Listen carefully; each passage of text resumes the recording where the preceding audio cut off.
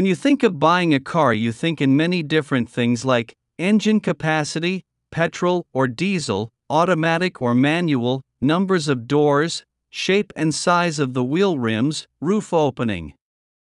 But will you buy a forward-wheel drive or rear-wheel drive? The percentage of the forward-wheel drive is greater, about 45%. At the beginning of the car industry, all cars were rear-wheel drive because the ease of manufacture it until the first forward-wheel drive car was produced, Aston Mini.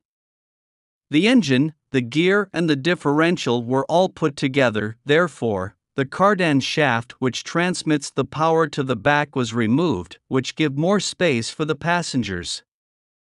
From then the forward-wheel drive was used in most of cars.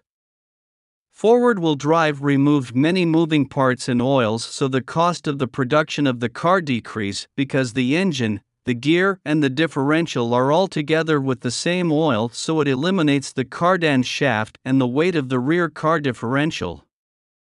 So the price of forward-wheel drive car is lower. The forward-wheel drive is more stable, safe and easy to control, especially if there is rain or snow, because all the weight are in the front with the front wheel that direct the car. The reduction of parts that I mentioned before make the weight of the car smaller, which make the car consume less petrol. However, the rear-wheel drive car are better when driving in dry roads and easy to control and balance when go up or go down slopes and bumpy roads, also better for big trucks and big weight.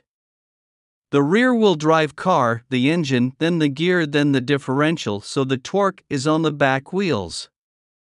When you press the weight down the car from the back and press on the back wheels, which gives more control and better transmission of power to the ground.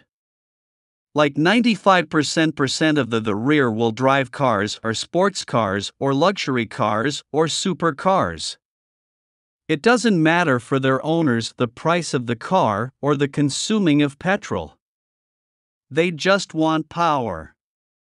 So you find that the Formula One cars are rear-wheel drive cars because rear-wheel drive is used for better transmission of power and the forward-wheel drive to better direct the wheels. To sum up, the forward-wheel drive cars are cheaper, consume less petrol, better control, and provide more space. On the other hand, the rear-wheel drive car are stronger and more powerful.